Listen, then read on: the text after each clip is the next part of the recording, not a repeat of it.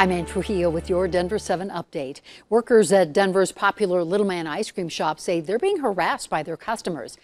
The reason? The customers don't want to wear a mask. Here's Denver 7's Ivan Rodriguez.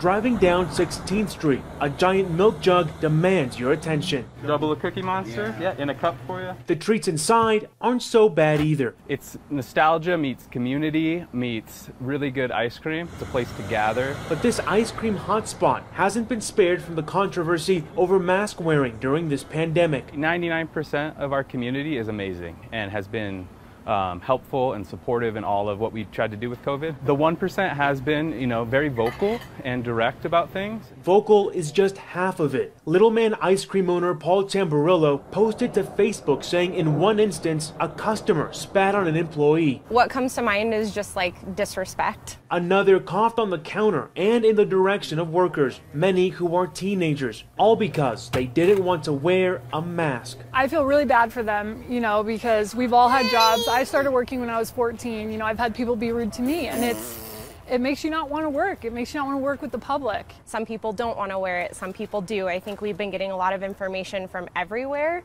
and so people are they think that they're entitled to do whatever they kind of want to. Sir, I'm sorry. We are requiring masks that you don't have to hold up. Do you have a mask on you?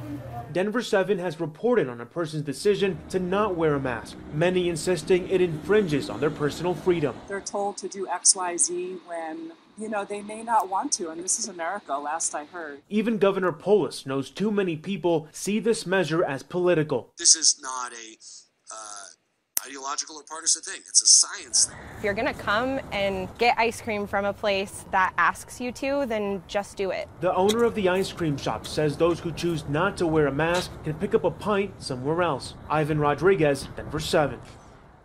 And Colorado reported another 314 cases of coronavirus today, and that puts us at more than 33,000 overall. 1,520 people have died, and hospitals are still calm for the most part.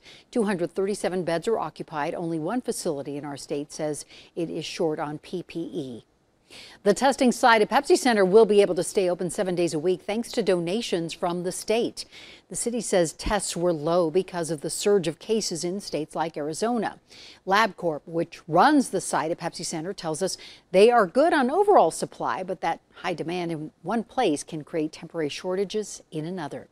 Thanks for watching this Denver 7 update. Make sure to download the Denver 7 app for your smartphone to get breaking news and alerts around the clock. I'm Ann Trujillo.